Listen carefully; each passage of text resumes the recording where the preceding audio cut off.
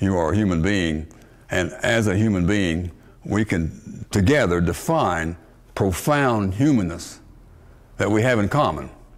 And that's what I'm trying to do with this category of consciousness and being, is identify, looking inside ourselves to see what makes us human in a universal sense. So I am assuming that all of you and all other human beings on the planet are capable of consciousness in the same way that I am. Now, that can be wrong, maybe, but that's been my experience so far, is that I haven't met a human being who isn't capable of being conscious. You could assume from what you actually experienced that I'm the only conscious being in the universe. The rest of you are just robots. But I'm conscious, I'm unique, I'm the only one that has this kind of inner experience. But that's a very radical hypothesis of which there is no evidence. Well, I think you're, in one sense, born conscious. That the fetus, before it's born, is conscious. It's elemental to your creation. It's just different. Just as there as toes are there and eyes are there, and it's something that's developing. And then it has tools like the mind and what the mind takes in and systematizes. And so your capacity for realizing and living your consciousness grows, but it's not something you have to create or you know, it's given. We're all on a journey. Obviously, we're not the same set of awarenesses that we had as a 2-year-old. We have some big changes in our lives where we become more conscious or more capable of accessing consciousness and living out of it than we had in an earlier stage, and that never ends. I mean, your journey goes on from birth to death, but this is how would you say it, a sanctification of your being that you're capable of through the experiences that you're having. When you're with people, maybe a whole group of people like this sometimes, who are aware of and discovering their being or new aspects of their being, you know there's a synchronicity, a connection going on at an extremely deep level. As a matter of fact, when you talk about finding a partner who's a soulmate, that's what you're looking for, somebody who not only makes an emotional connection and a sexual connection, but a being connection, chi to chi, huh?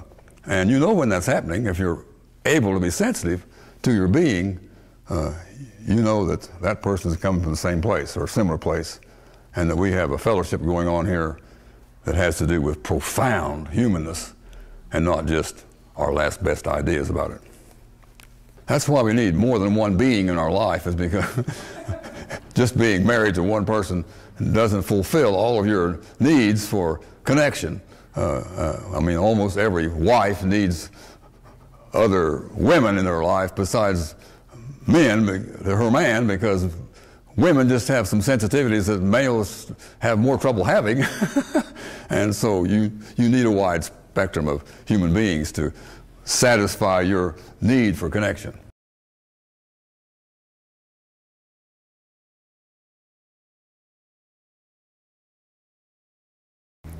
Our old picture, and we all have to have pictures of things, was a double-deck picture, heaven and earth, and in terms of the individual person that you are, soul and body. And this old picture, it sort of symbolized a kind of unbelievable separation between two realms of being. And somehow the soul was a part of enigmas of a sort that were on another level than body. Body had to do with your participation in it, so to speak, and soul had to do with your participation in your I reality, in some sense. And we sometimes use the word mind for this. Mind meaning everything that went on inside your being. We sometimes use the word consciousness. We sometimes use the word will. Anyway, there were great arguments have gone on between the importance of mind over will or will over mind and so forth. or mind over body and body relation to mind. And this has been our picture for thinking about these things. Now, what we're discovering, I think, in our time is that will is an aspect of consciousness. Consciousness is not only taking in reality, but it's putting forth. And will is that dynamic of consciousness that is enacting something in the world. So it's consciousness that's doing your doing. And consciousness is also doing your taking in or being at attention to things. And we're using the mind to take in us, our consciousness of things. We're also using the mind to work out our putting forth things. So consciousness has become a category different than mind, and will has become a category that is a part of consciousness. Now let me draw another picture, which is a more adequate picture, holding how these things might be understood better by us in our strange time. Consciousness is like a center inside us. I don't know where inside us, whether it's inside our toes or our heart or our head, but somehow inside us there's a centering, because we can look in there and see consciousness centered. We see ourselves centeredly looking at our center. And then this consciousness at the center is surrounded by interior functionings, the mind. Now perhaps the mind is the same thing as the brain, but the mind is seeing the brain from the inside. You see that? The brain is seeing the mind from the outside. And it's a very different experience to look at somebody's brain and see all the electrical and chemical stuff going on, even though you know that's their mind, if they're looking at it from the inside. And it's kind of fun to have somebody look at things and have somebody else look at them from outside here. But anyway, the experience of a brain is exterior to the inner person, and the experience of the mind is the interior experience of consciousness of your brain. Also, the body as a whole out here is an experience of the world, but interiorly, what we're experiencing is feelings. I'm going to put the word toe here because there are feelings in our toe. Your whole body has feelings. When you move your muscles, you can feel those movements of muscle from the inside. Some of the chemical inside activity you can feel with your consciousness. Like you have a indigestion or something, you can certainly feel that. You can feel pain, you can feel pleasure, and so forth. There are all kinds of feelings. Emotional feelings are very complex inside feelings that have to do with how you're relating as a consciousness to the whole of your experience. And then there are very subtle kind of feelings like light and vibrations of sound and taste and smell and so forth. So interiorly you have feelings that are somehow related to your body, and you have thoughts that are somehow related to your brain and total nervous system. And then there is an outside again of your particular body and its interior going-onnesses. There is the world around you.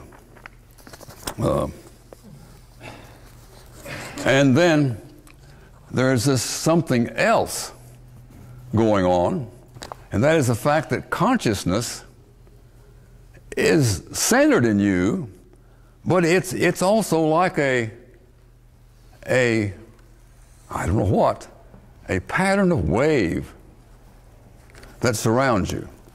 There's a subtle vibration of things going on around your body in this world around you. I mean by emotions is something coming from the body somewhere that is registering the quality of our conscious experience of reality.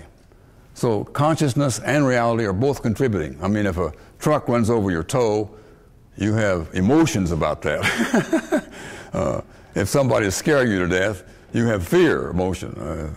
If there's some challenges, you have angry emotion. But so all your emotions are registering your reality as confronting you, and also whoever you are. If you're this kind of person and reality is challenging that kind of person, you have an emotion that is both telling you who you are and what you're facing.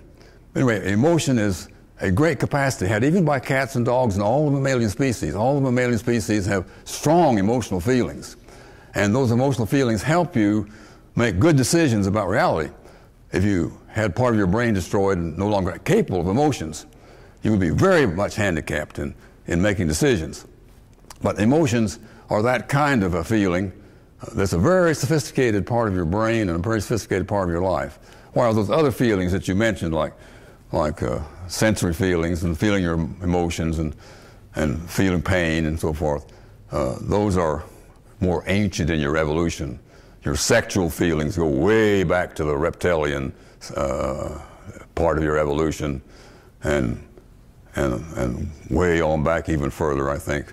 Your amoebas felt pain and pleasure and so forth. So feelings is an enormous topic. Emotions are a highly developed form of feeling, had only by the mammalian species in full intensity. It may be a little bit of mammalian, a little bit of feeling, emotional feeling in reptiles, but it's minimal.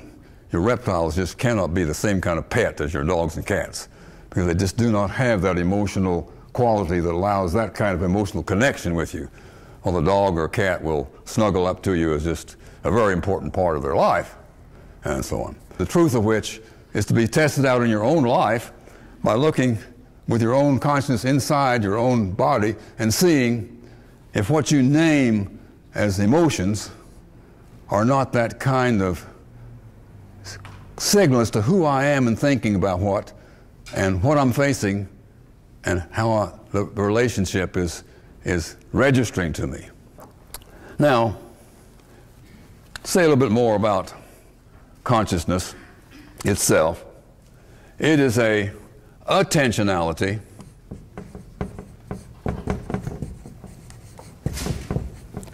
and an intentionality.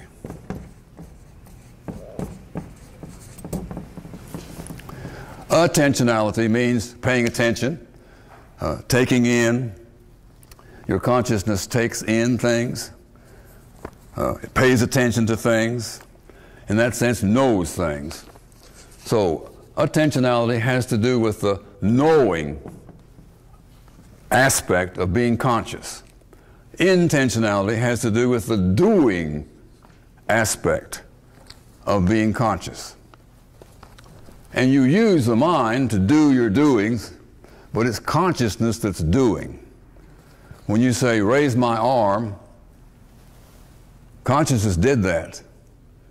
The muscles helped, but the muscles just did what they were told. It's not that there's some physical form that's raising my arm, really, although physical forms are used, of course, and the mind is used. But raise my arm is a command conscience is giving to my arm going up. And everything you do is originating in this mysterious consciousness, using your mind, using the muscles to do it. Your being includes attentionality to the world around you and intentionality to doing something in the world around you. So being is just the depth beneath this polarity of knowing and doing. But it's very different to operate out of your being and your doing than just simply operating out of your last best idea. You see, if you're going from ideas to doing, you're living shallowly compared to going from being to doing. You know, your sports figure, especially basketball, that was my favorite sport. There's a time in playing basketball when you get in these zones. You just can't miss the basket no matter what you do. Your body, your being, if you like, knows how to shoot that ball. And it just goes in. And when you're in that zone, other basketball players that are good know that, God, that player's in his zone. We got to interrupt that. Or we're going to get beat here. Well, that's a weird experience, to feel yourself acting out of your being instead of acting out of your, I should make this shot, I missed the last shot, and I need to make this one, and so on, you know. And if you're running a business, or if you're giving a talk like this, there's a difference between operating out of your being in relation to other beings who are operating out, and operating out of things I've assembled in my silly mind only. Well, ego is something you've invented. You see, your ego is a construction you put together to kind of approximate who you are. So it is, there are different signals. Yeah, there are different signals coming from my approximations and my actual reality. So a lot of what comes from my approximations doesn't work out. And so living from your ego runs into challenges that clue you that you're living out of self-constructed delusions. But when you're acting out of your being, you're sort of invincible. That is, there's nothing can stop you from acting out of your being. Death itself doesn't seem to stop you. You can act out of your being right through the whole experience of dying. And the same is true with knowing. Your mind doesn't know anything. Your mind knows nothing. It's consciousness that knows, using the great facilities of the mind. This is not a depreciation of the mind. The mind is a computer of amazing capability. I mean, some of the artificial intelligence we've created with our computers are amazing, but they really just speed up certain little things that the human mind can do, and there's a lot of other things that the human mind can do that the best computer cannot do. As a matter of fact, the consciousness of a cat is way beyond what any computer, however powerful, can do. This is the amazing thing about consciousness. Of course, the computers are very helpful in extending the capacity of our mind into things. But the knower, the attentionality factor in your consciousness is your consciousness. And this intentionality. Now, how is conscious related to the mind? We've always talked that, but just to get started, just as conscious is not the brain, conscious is not your toes, and it's not your brain, it's not your mind, it's not your feelings, it's something deeper than toes, feelings, mind, and brain. And as we observe other animals, we can see that they're conscious. Not in the same way we're conscious, but they don't have the same minds we have, but we know our cats are conscious. We know our dog friends are conscious. I mean, they don't have to have words to be conscious. They don't have to have sentences and paragraphs to be conscious. They don't even have to have dance and music and other art forms to be conscious.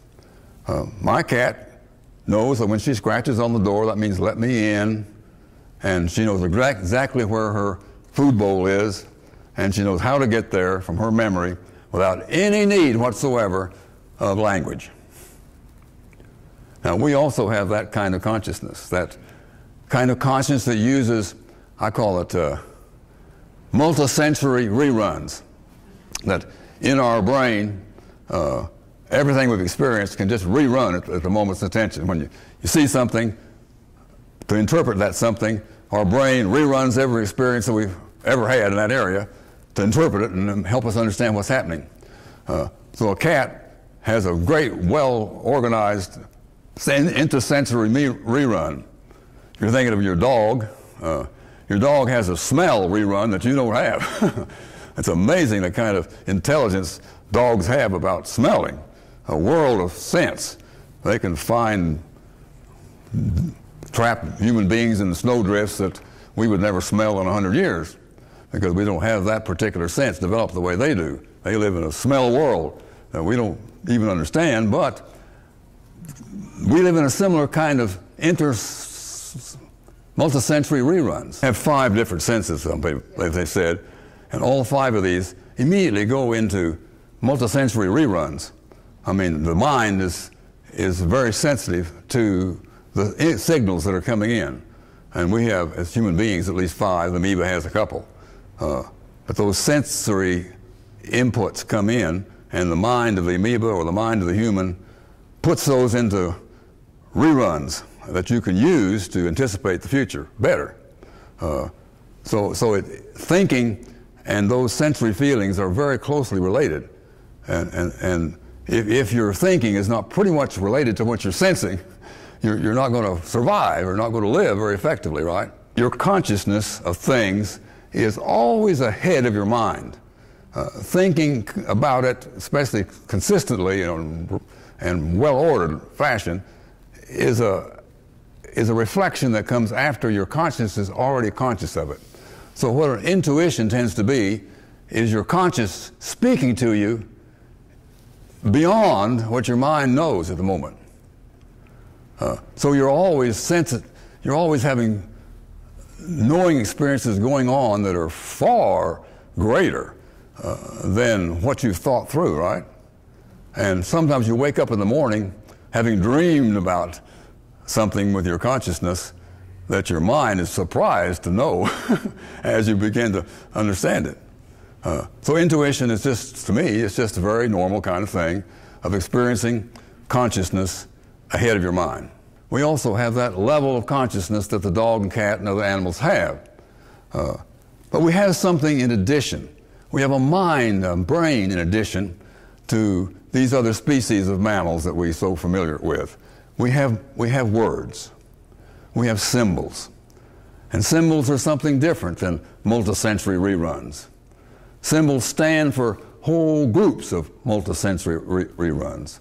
Take the symbol 4. A cat just doesn't have 4.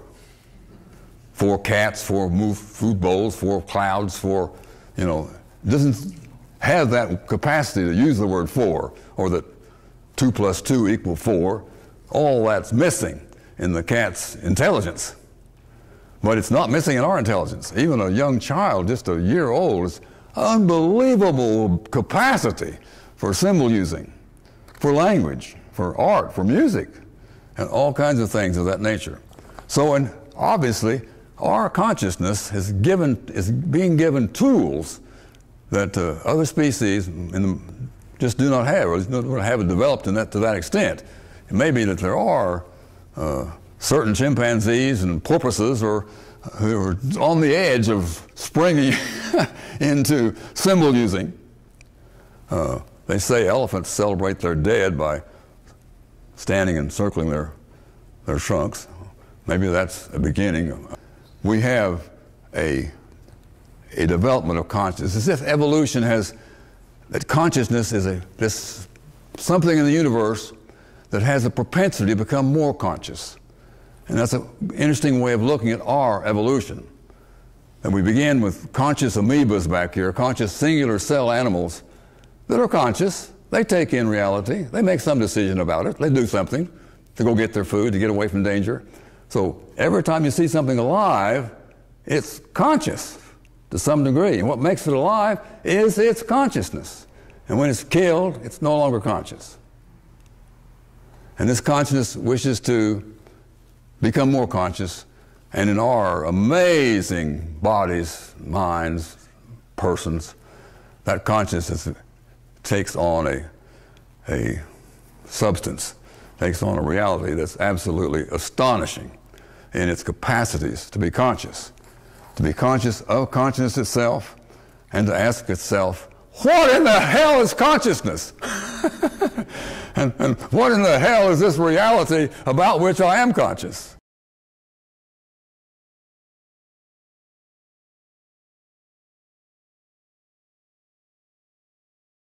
I think there is a way in which we sort of know when we're really off track. And despair is one of the clues. That you're just bored with life. You're bored with life. Well, life is not boring. It's actually, if you're aware of it, it's incredibly demanding and exciting. And to have the opportunity to be a human being is is wondrous beyond belief. Even if you have no legs and no arms, you're still a wondrous being. And what we call sin and malice and bondage and despair, these are all malfunctions in being your being. They have attitude toward understanding things. Misunderstandings come out of your despairs and malices and so forth. But the essence of sin, and such words as that in our heritage, do not mean simply misunderstandings. They mean not being your being, which works into misunderstandings, works into bad actions as well. In the beginning, God created the heaven and earth and said of it, all it is good. So in the beginning, you're good. But it took us about 20 minutes, I think, to begin the evil creation perversions, and so we're all now experiencing original sin, if you like. We're all experiencing misperceptions and mistakes about the way life is. Well, things happen to you that help you recognize your dysfunction. And of course, giving up the dysfunction, restores you to a certain degree to your consciousness. Then you have to decide. For part of what consciousness is intentionality. It's deciding to have this consciousness and this world that you're conscious of as your life, which is a very courageous thing to do. When you think about the world we have to live in today, I mean, when I think about the United States of America and the Congress of the United States of America, I think maybe we should move to Sweden. But I'm living here. This is my own nation. This is my world. To be a part of this particular society and so forth, to be conscious of the despairs and predicaments and horrors of my nation is my life. And it takes courage to be a part of that, and courage to be as helpful as I can to other human beings to experience that and correct it, and so forth. So it is a kind of a mystery how it is that we grow up. But I think this is the stages that I've experienced as I become aware of the dysfunctions. I become aware of the great gift of consciousness to me as a human being, and I have to decide it, accept it, and intentionally live it.